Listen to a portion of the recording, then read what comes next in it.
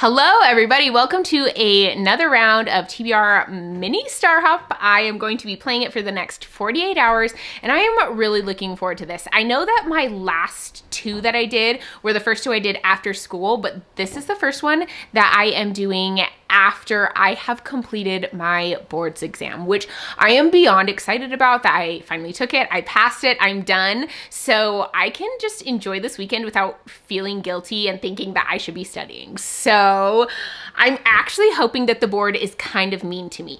I don't want it to be like mean giving me books over 500 pages and mean giving me like 10 books, but one or the other I would be happy with. I'm hoping to get some of the books from my TBR read because I haven't really read any of them yet this month since I've been studying. So yes, I have some big hopes and expectations from this board. We'll see what it does.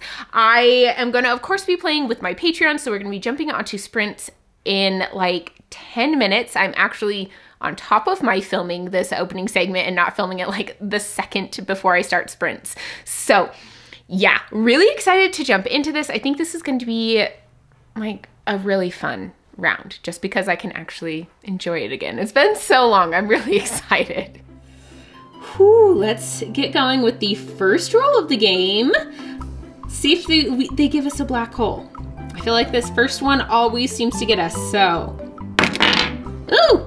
It might have gone out of frame, I couldn't tell, but it's a 5, which is kind of the best case scenario. I'm excited. Let's go see what prompt we get. Okay, we got a moon, we got 5. This was like best case scenario roll that we could have gotten. Let's go ahead, let us spin, see what we get. I was gonna go in and edit the prompts and I might do it like in between the spins. I didn't get to it, but I feel like I'm okay with all the picks on this one. So let's see what we get. Gotta turn up my volume a little bit so we can hear the spinner wheel. Okay.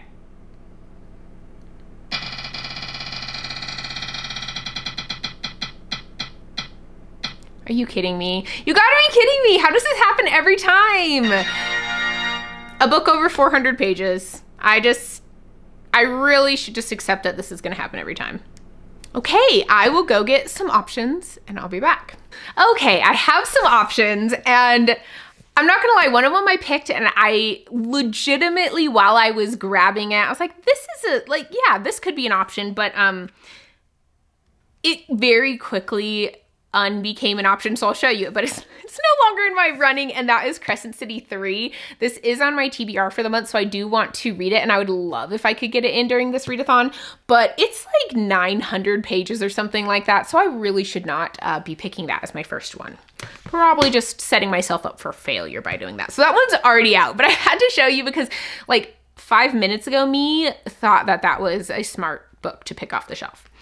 I also have Red Sister by Mark Lawrence. I am already a little bit into this one, so it would be a little bit shorter, but I am doing a vlog of myself reading this, so I just don't know if I should pick it for this readathon or not, because then I'd be like having it in 2 different videos while I'm like kind of vlogging it. I don't know, it might be weird, maybe it's just in my head.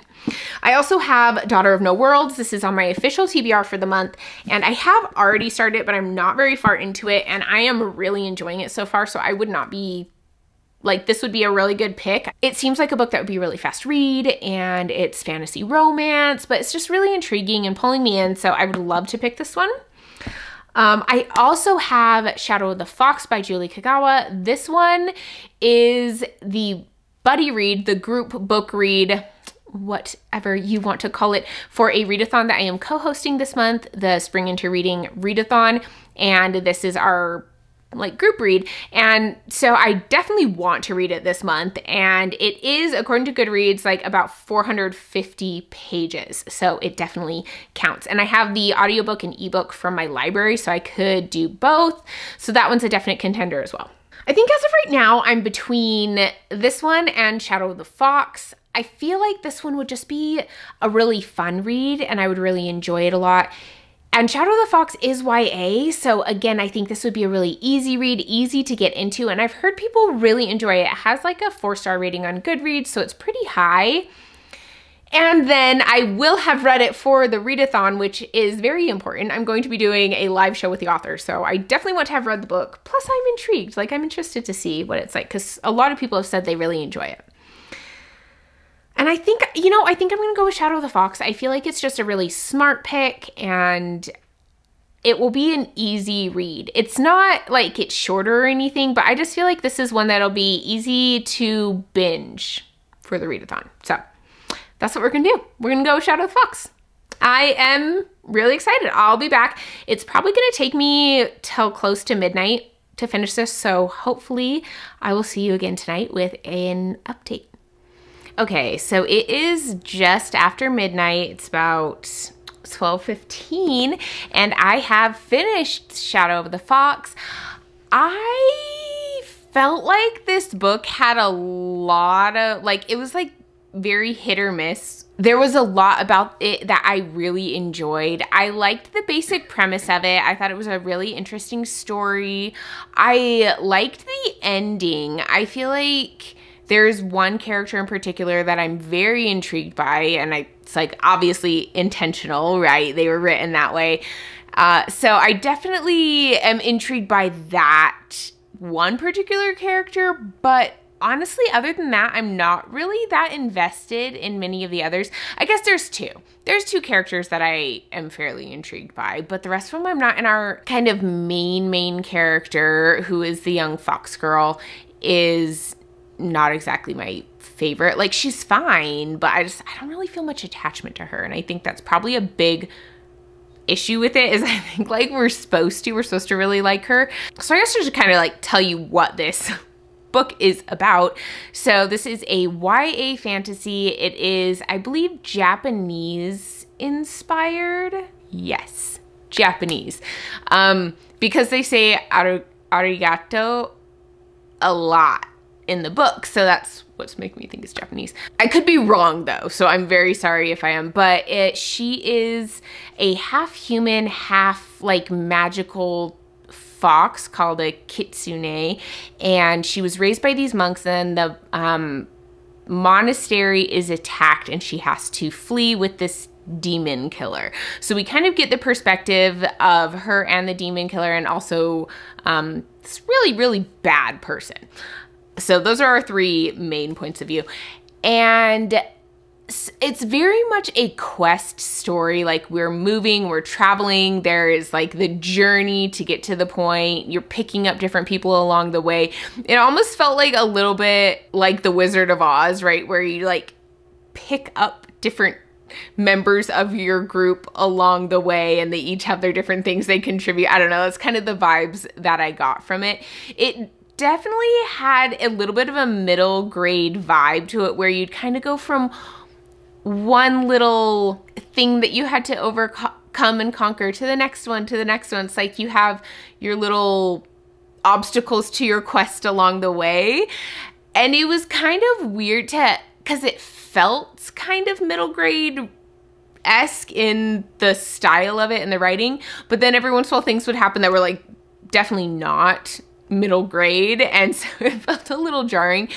I don't know if that was just me, my opinions, my thoughts on it, but that's just kind of the way I felt as I was reading it. But that is one book down for the readathon. We are a little bit over 6 hours into it, so let's jump into the second roll.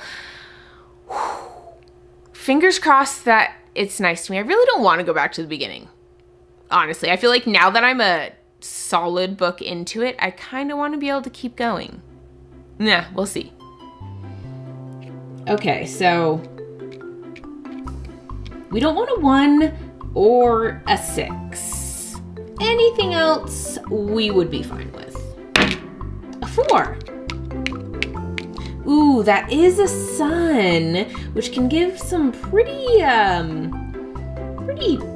mean prompts, but I think we'll be okay. I think we're good.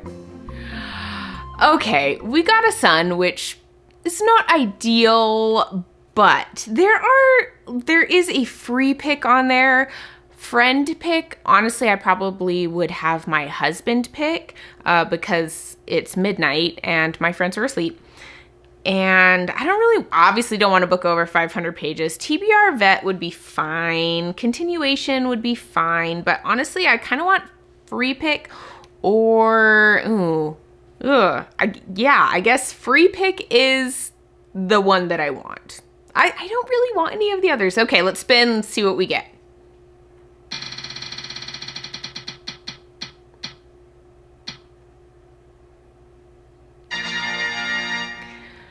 friend pick, which is becoming husband pick. You know what? That's fine. That's fine. I bet that he's pretty tired right now, so he's probably gonna take it easy on me. Okay, I am going to grab a stack because he usually likes me to give him options, so I'm gonna grab a stack of options and we'll see what he picks. Okay, so I asked my husband how many options he wanted. He said 3. So I brought them to him, and honestly, I like lifted up my first option to kind of walk him through it. And he's like, that's the one I pick. Which was The Nature of Witches by Rachel Griffin, which I am actually really excited that he picked this one. This was a niece pick for my regular TBR, and I just really like this Under the Dust Jacket art or naked hardcover art. I think it's so pretty. I got this book on like my birthday trip a couple years ago in 2021, yes. And I just am excited to read it. I'm hoping for some nice, like cozy fantasy vibes. I actually don't know what to expect from this book. I think it has like elemental magic, but other than that, I really don't know.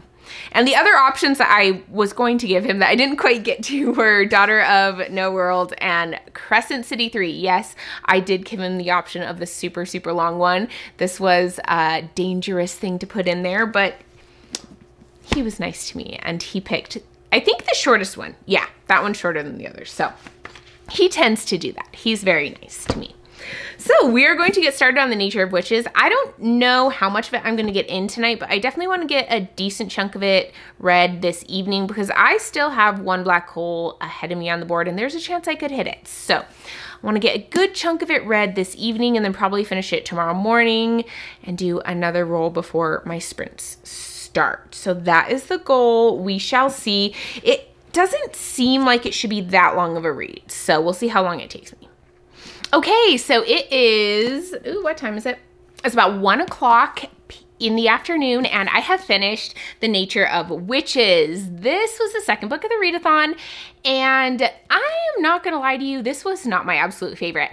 I felt like I had so many issues with like the morality of what was going on and like the legality of some of these things.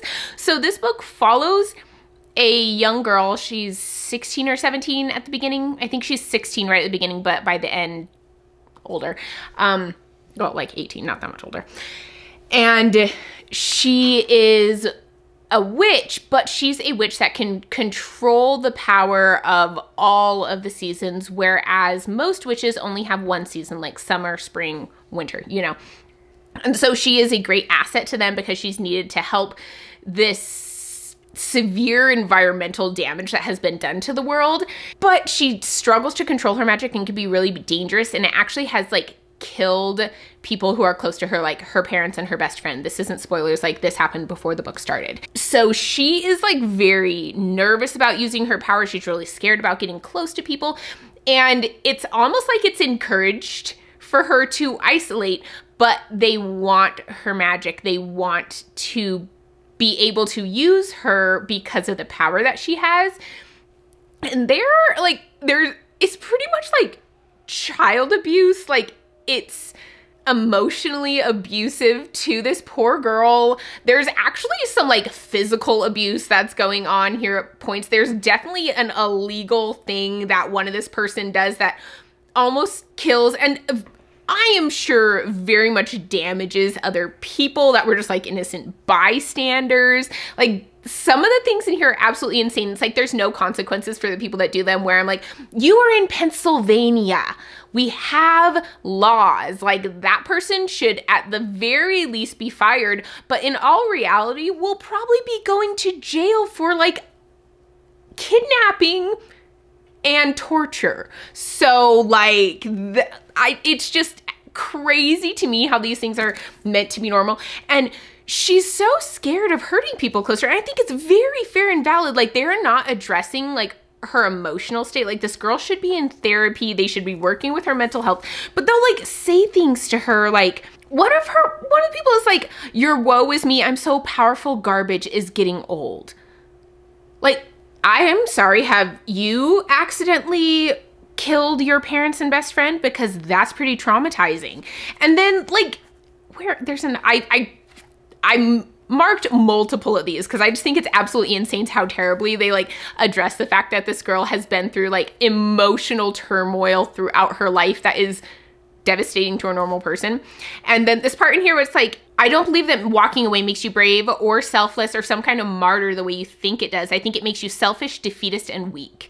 I'm like, I don't know how any 16-year-old would be able to deal with that, especially with people around her telling her she's selfish, she should be grateful for the power that she has, and that she's not putting in the work and the effort, and that she's not taking into account that her power is so special. I'm like, you guys only care about her power and this is why it's not, I don't know. So it's like, it drove me absolutely nuts that these things were allowed and almost like written as if this was an appropriate way to view this poor young girl. But anyways, I really did love Mr. Hart, by the way. I love him. He is, I legit almost cried at some points because I love him.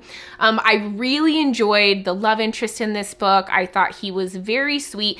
There were a couple points where he as well had a little bit of those attitudes too, and it was, I didn't like it, but overall really, really liked him as a character.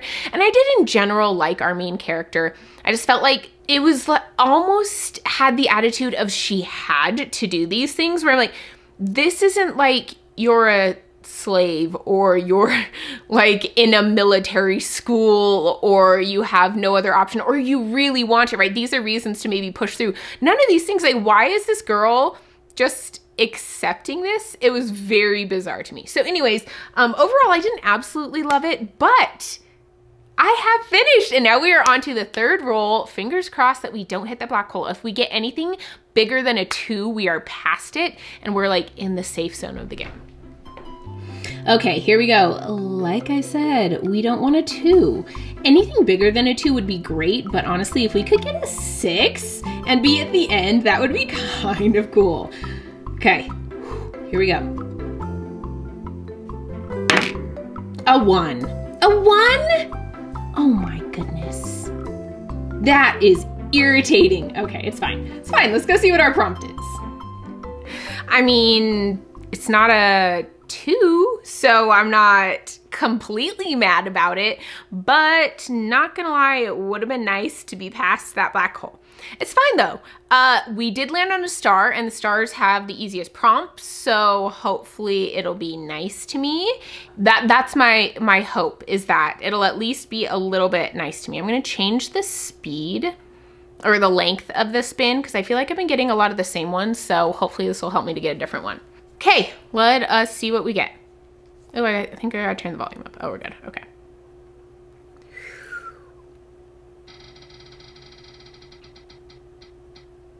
Yes, yes, yeah, come on, stay there. Yes, it is a free pick. Oh, I'm so excited. Okay, I am going to go and grab some options. I'll be back. Okay, so I have my options. I only brought 3. One of my options is Lore Olympus, the next volume in it. I don't own it physically, but I would just read it on Webtoons and I would look up like which volumes are included in the next volume that I haven't read yet. So that is an option. It'd be nice and easy just because I do still have that black hole in front of us and I don't want to pick something necessarily and then hit it. I don't know, like I'm a little worried about it. I also have Servant Mage. This is a novella that I found. And so I was like, this is definitely a possibility to be a quicker read. Plus it's fantasy. It looks entertaining. It looks like it has dragons. I love that. And then of course, Daughter of No Worlds is on here because Daughter of No Worlds is apparently always on here. And this one would be really nice to get through because it is actually on my TBR for the month. But this would be kind of a little bit of a risk because if I did hit the black hole after this, I would kind of probably be in trouble because I probably wouldn't be finishing this till like 7 or 8 tonight. I did look this up and the audiobook used to be on Everand and it is no longer there, or Scribd, whatever you call it. And it's no longer there, so I think I'm gonna put this one off just because I do better when I have an audiobook if I'm reading a book so I can focus, especially when I've been reading this much. You know, I think I'm gonna go with Lore Olympus. I think I'm gonna go with the next volume in it. I'm gonna be safe. I'm going to make sure I'm in a good spot to like finish out the game. And if I have a black hole come up and like happen, I will be able to maybe still win the game. That's what we're gonna go with. That's the choice. Lore Olympus. I'll see you back soon. Okay, so it is now 3:30. I did take a break and have some lunch in there, but I have finished the next volume of Lore Olympus, and honestly, I quite enjoyed it. I thought this was probably one of the more intriguing ones. I was interested. I was kind of invested in the little mystery that was going on, and I just felt like the characters were more enjoyable in this one than they have been in some of the past ones, and like the focus of the story I liked better. So yeah, overall, I quite had a good time with it. If you don't know what Lore Olympus is, this is a graphic novel series that is a Hades and Persephone retelling. I really like the art style. I think the colors are really vibrant and pretty, and just overall, it was a fun time, and it was quick. Well, I would have liked it to be maybe a little quicker, but I did have lunch and watch an episode of The Big Bang Theory in there, which is the show that I'm currently binging, so that was a little bit on me as well. But we're gonna jump into the next roll, and honestly, fingers crossed for anything but a 1. Literally anything. I will take any number but a 1. We could even get a 2. I'm fine with that, but just not another 1. Ooh, okay. Okay, here we go. Oh, that little black hole there is just staring at me. I need to get past it and be safe. 6! Of course, now we get a 6. Boom. Okay, we are on the final spot. It's a free pick. Oh, I am so excited. I think this is kind of the best thing because we all know what I'm gonna pick. Okay, I am kind of wishing we would have got a 6 before. I'm actually kind of wishing I would have chosen a different book for my free pick for the last one, because I clearly did not need to choose a graphic novel. But we are now on the final spot, which is a free pick. I get to pick whatever I want to read, and I don't think this is going to come as a surprise to literally any of you, but I am going to go with Crescent City Book 3, and this is going to be the final book of the readathon. Let me see how many pages this actually is. Why are these pages not numbered? What is going on here? Okay, so this is like a bonus chapter that's in the book because I did get the Barnes & Noble exclusive edition. I went to the midnight release party for this, which I haven't done a midnight release party in a long time, so it was really fun to be able to go to that, even though I'm not as into Sarah J. Maas as maybe some other people are, but there are 835 pages in this book, so we're gonna jump into this. We're gonna see how long this takes me to read it, and I'm really excited that this is going to be knocked out during a readathon. I quite enjoy binging really thick books as my final like challenge of the readathon. So this one is going on here, and I feel like it was oddly nice to me. For some reason, I feel like when games are nice to me, like even my big game or this little one, I kind of feel like they're like saving up their meanness for the next round. So I'm kind of a little bit nervous for my regular monthly game because I feel like both games have been nice to me lately, and so they're probably saving up.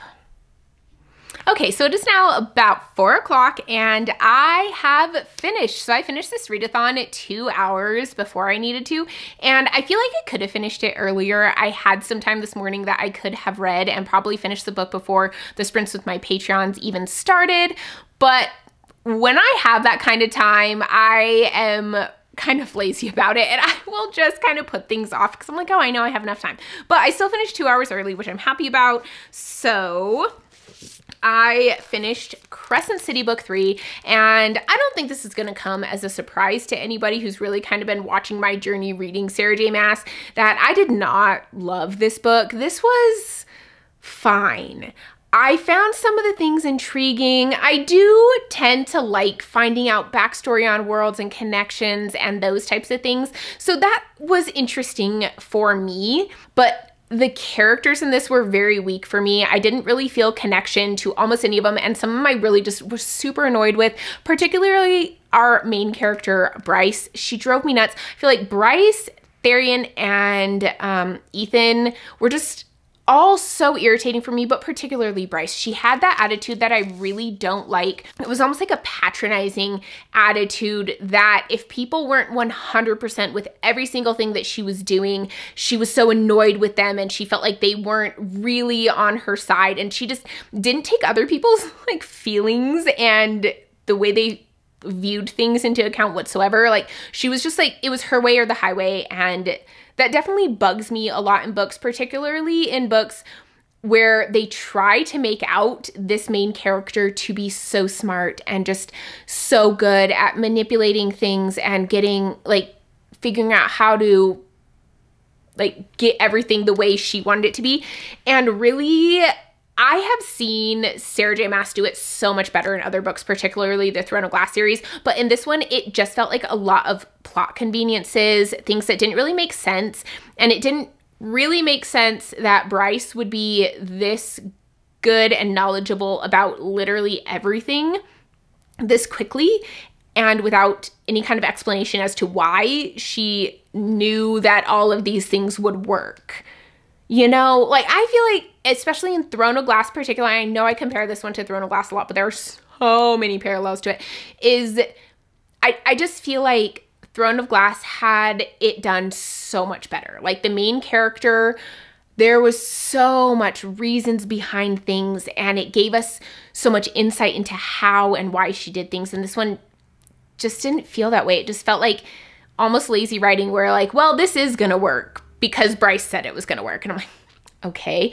And the ending, like, can Sarah J. Maas not write any other endings? Like, does she not know how to do anything else? Like, the stakes in this book are in the ground. They're on the floor.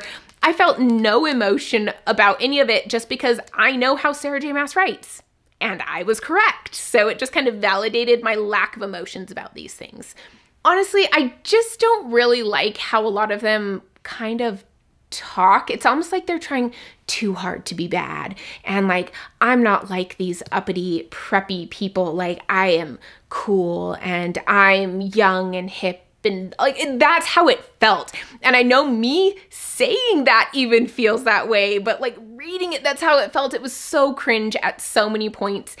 And I just couldn't. I could not get with this book. I will say a lot of my theories were correct, like tons and tons of them. And a lot of the way things turned out, I definitely was not surprised. But yeah, it's kind of where I got with this one. It was not my favorite. And honestly, I feel like I'm probably done reading Sarah J. Maas at this point. I gave a ton of chances. For me, with her series, I'd say ACOTAR, and then this one, which is saying something, and then Throne of Glass. Throne of Glass, I probably would reread. I actually quite enjoyed that one okay, but no. Which is sad because look how gorgeous this cover is. Like, it is so stunning. I think all the covers for the Crescent City books are absolutely gorgeous. But I finished. I won the readathon. Here are the books that I read, and I put my phone and my Kindle on here to remind me of the other ones that I read. So I have Shadow of the Fox for a book over 400 pages. I have The Nature of Witches for a friend pick, which I had my husband pick. I had Lore Olympus for a free pick, and then Crescent City, House of Flame and Shadow for a free pick, the final pick of the game. And I know it doesn't look like a whole ton, but there are two other books stacked on top here that are represented by my phone and my Kindle. So it was a decent reading weekend, honestly. Shadow of the Fox is like a nice solid length book. It's over 400 pages, right? This one obviously is really long. This one's like a normal size book. And then Lore Olympus was a graphic novel. So, but yeah, overall, I felt like it was a really good weekend. I had so much fun, and it really felt like this readathon went quickly. I kind of just blew through it. I didn't feel like it was dragging at all. I was super just excited about it the entire time. I also got a decent amount of sleep during it, which I don't always do, so that might help with my attitude as well. But it was just such a good weekend, and I loved it. I had so much fun with it. My patrons were so fun too. We had some really fun, great discussions during the chats. And so it was just overall such a fun weekend. I was really glad to be able to do this after all the stress with school and my tests and stuff. So yeah, this was an awesome weekend, even though the books that I read were kind of all mid for me, or even a little bit below mid if you count Crescent City 3. So yeah, the books are mediocre, but the weekend was fun. Make of that what you will. But thank you all so much for watching. I really appreciate you all so much, and I'll see you in my next video. Bye.